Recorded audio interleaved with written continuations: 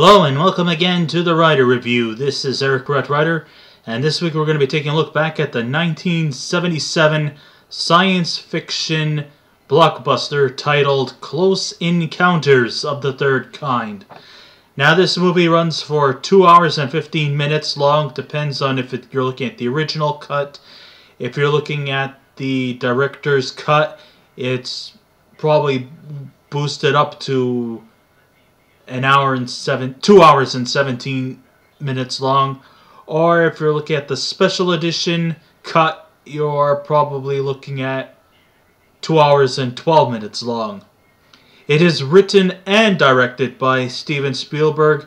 It is produced by Julia and Michael Phillips. The score was done by legendary composer John Williams.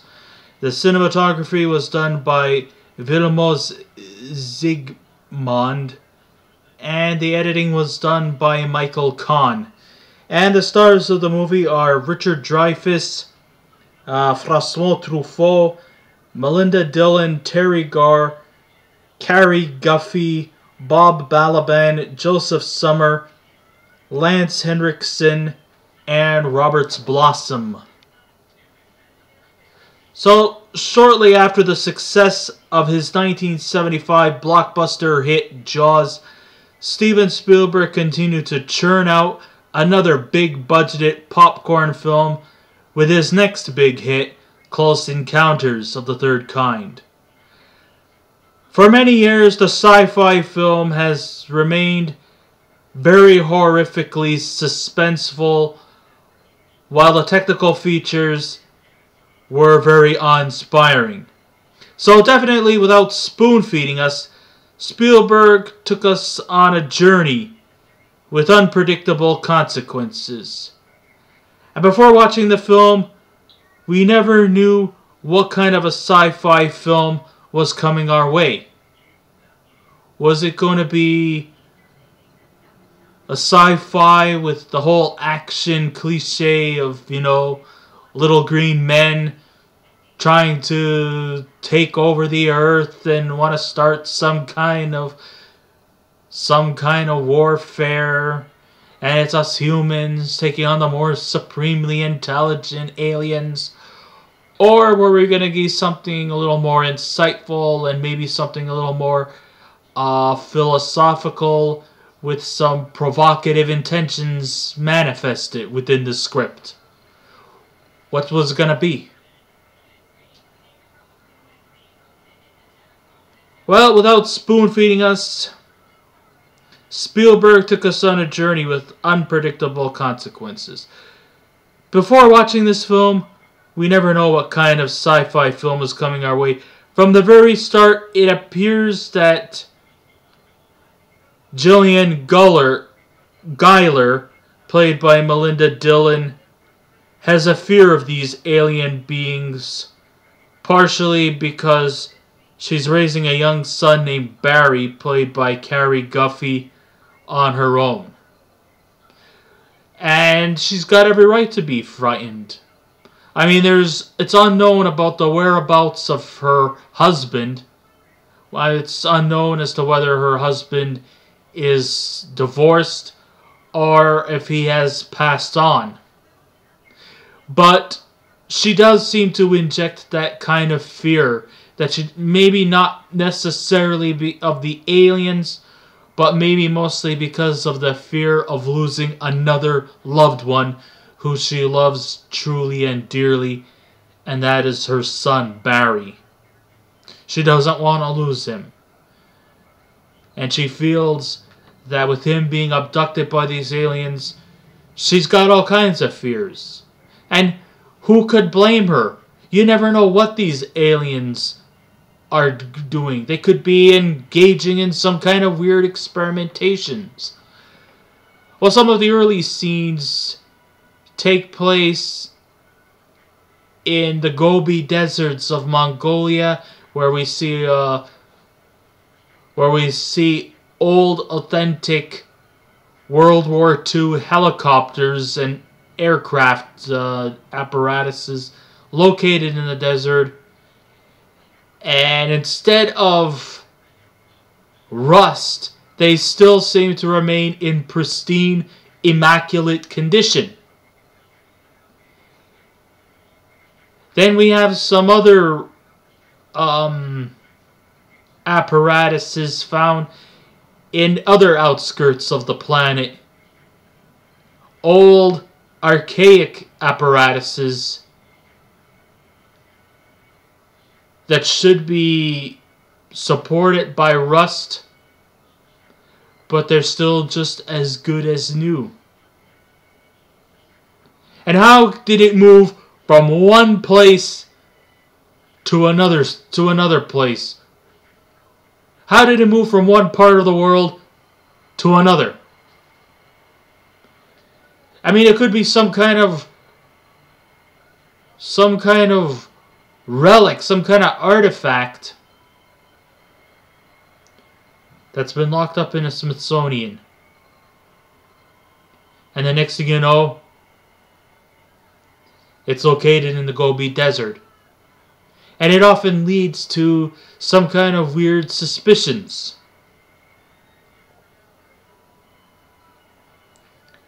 What kind of force would do such a thing? And it leads us to a lot of these questions. These questions go along as this film rolls. Meanwhile, back in Indiana, we have Roy Neary, played by Richard Dreyfuss. He has the fortunate obsession with these alien visitors due to the fact that he's seldom ever home. And who could blame him? Richard Dreyfuss is an everyday, hard-working, blue-collar guy who installs telephone wires. He's an electrical lineman. He's blue-collar. He's not a scientist. He doesn't have tons of astronomical degrees or any kind of science. He's a blue-collar guy who goes up and fixes your cable wires. But he's hardly ever home. And the reason for his hardly ever home is either because he's always on call, you know, in case of a power outage, he's on call. And then one day when he was working on some power lines, he sees this strange anomaly floating in the sky. And this strange anomaly leads his curiosities into an unhealthy, full-blown obsession.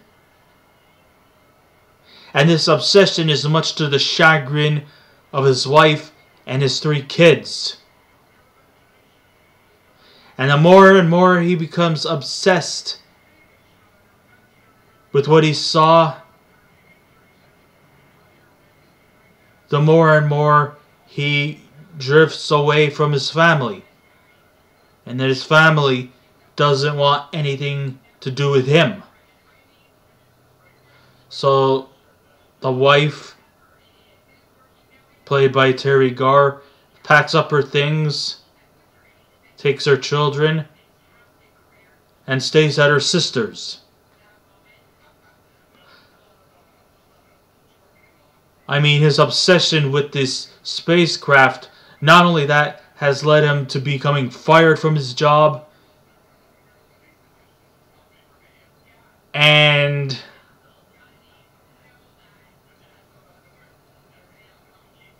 he just does not have really much things going for him, except for the fact that he is obsessed with whatever was out there. And it leads him to going to some mysterious place called Devil's Tower, where it's most likely that he will likely get the answers to all of his questions. I mean, his obsessions go as far as to build some kind of a diagram or a diaphragm of what it is he saw. I mean, he would take a big glob of shaving cream and would start building a design out of it. He would take his mashed potatoes and he would pile it on his plate to create some kind of an image. Or then he would go into people's scrapyards and make himself a model tower of what it is that he saw. And all of this makes the entire town think he's a weirdo. His children, his wife thinks he's insane. And they just get literally driven away by him. All the while, he is obsessed with whatever it is that he's obsessed with.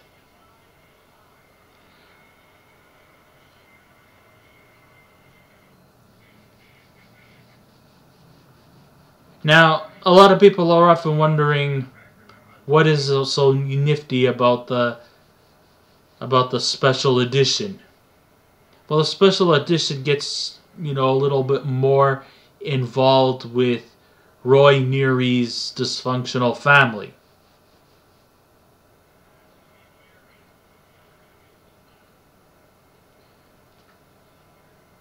Because it seems like the entire clan seems to be bickering with each other.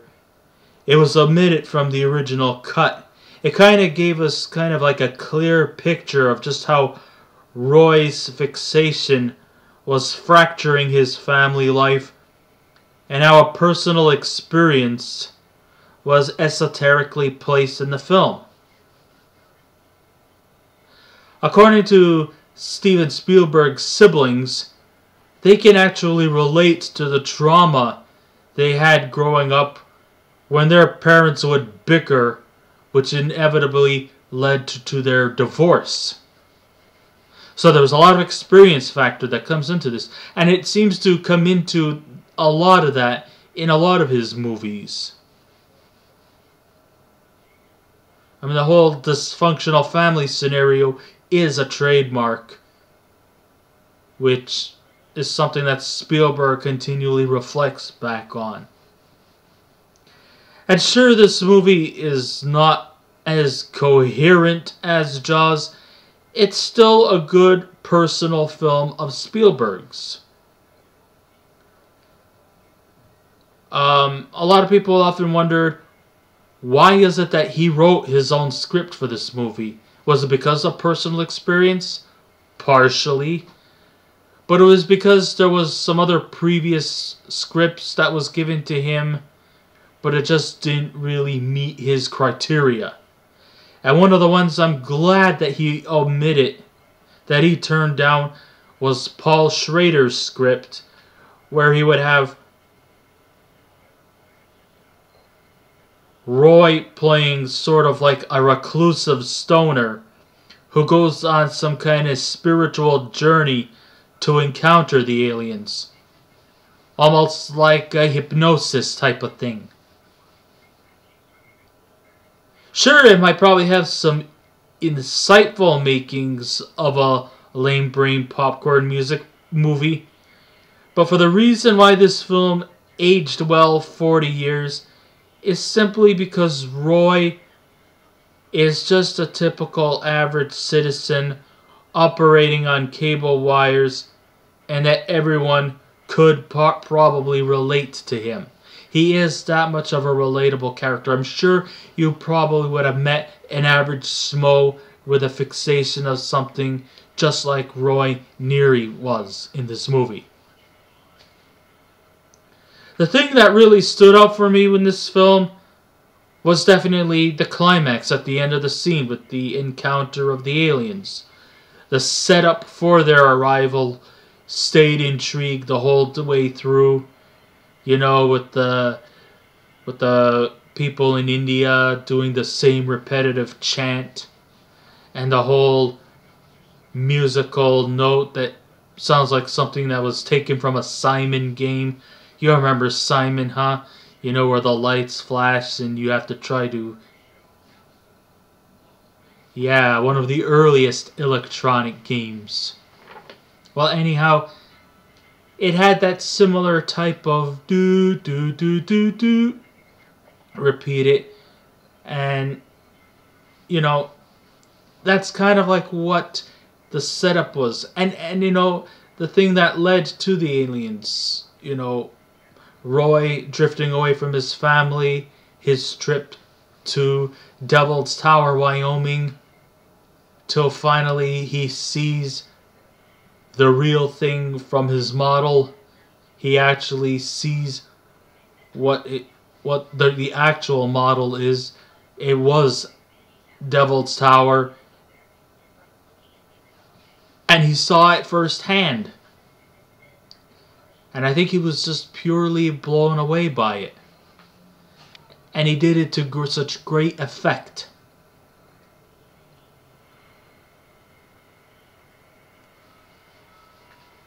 And the whole climax that led to the arrival of the aliens was definitely well executed, and it came with a good story to go along. The aliens here are portrayed as benign, with even one grimacing at Lacombe, played by Francois Truffaut. And I'm glad to see that we are looking at benign aliens rather than these hostile, war-hungry creatures that we've been fed to in the golden age of cinema.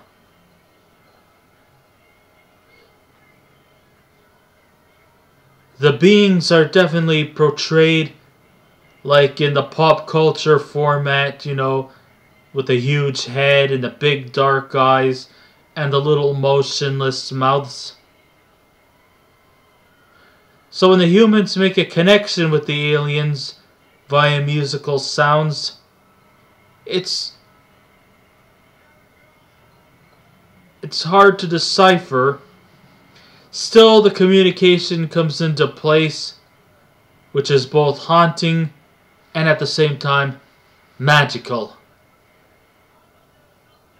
So most people here complained about the aliens looking unoriginal and mundane.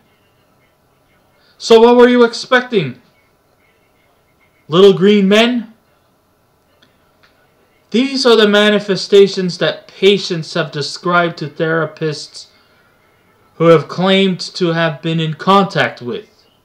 They all seem to sort of have that kind of appearance, the big head, the dark eyes, the stoic mouths. This is all just something that people have had when they visualize alien encounters. Sure, they would look more differently if it was filmed today.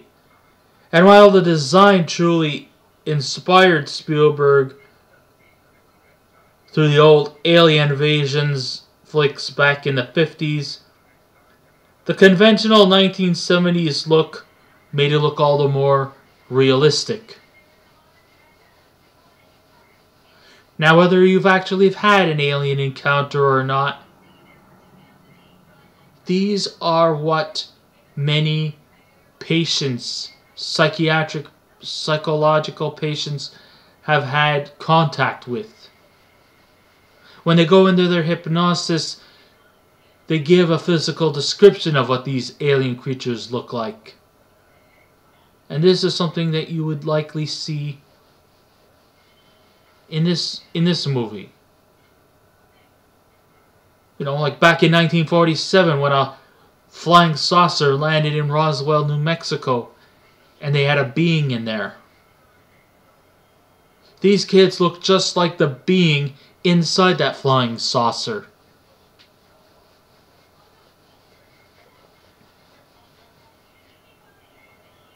It's pretty realistic, and I'm glad they didn't go as too far off as to over-exaggerate with the makeup and the aesthetics or things like that.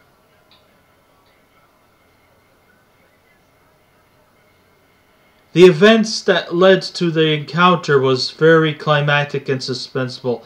First, we see the flying saucer open and human captives who have been captured since the 1940s or 50s, who were reported missing in action. They've come back, and they haven't aged at all.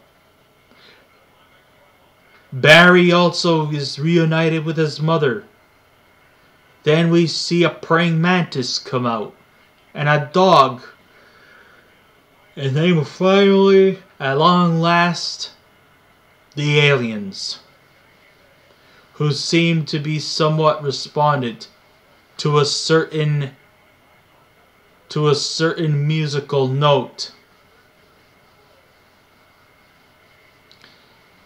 And these scientists try their best in everything to communicate with them through music, because according to this movie, music is the universal language. And I think that's what kind of was like the running theme message that was going on throughout this movie.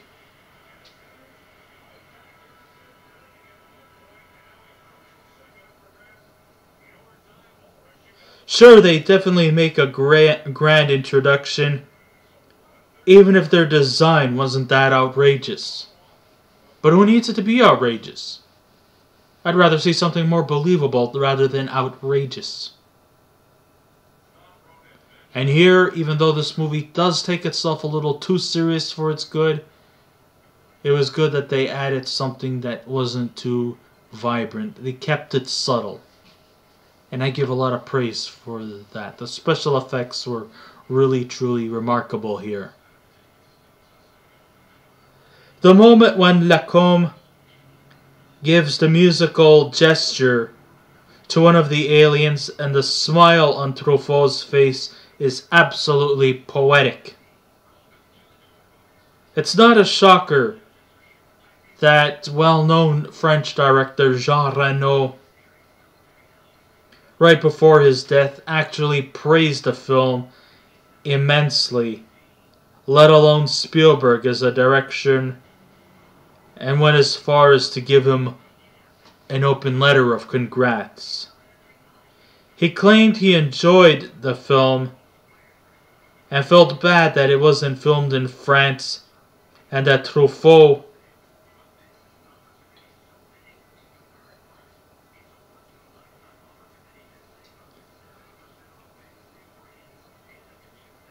was a fada, which means possessed by fairies.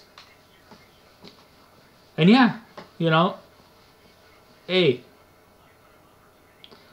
this was definitely truly one of Steven Spielberg's earlier films. You know, he was still kind of relatively new in the game, but he was quickly making a name for himself.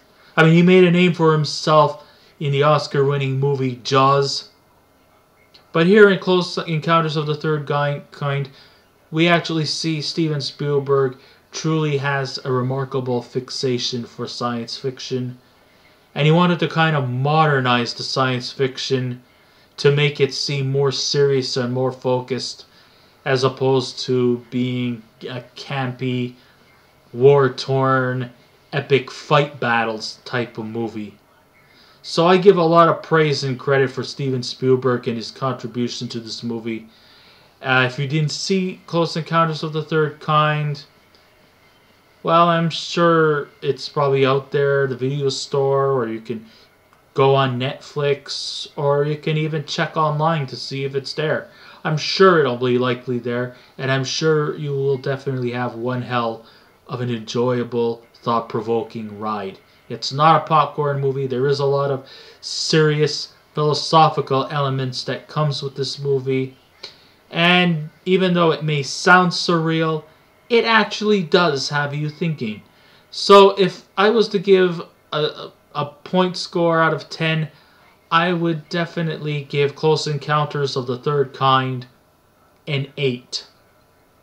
So I guess this ends my writer review. Thank you all for listening in. If you wish to subscribe to my channel, please feel free to do so. If you wish to leave a comment, go right ahead. Just remember, be kind, be courteous, and don't be rude. And I will be back again with another movie review. So until next time, this is Eric Wright saying, keep watching those movies, and I'll see you around. Goodbye.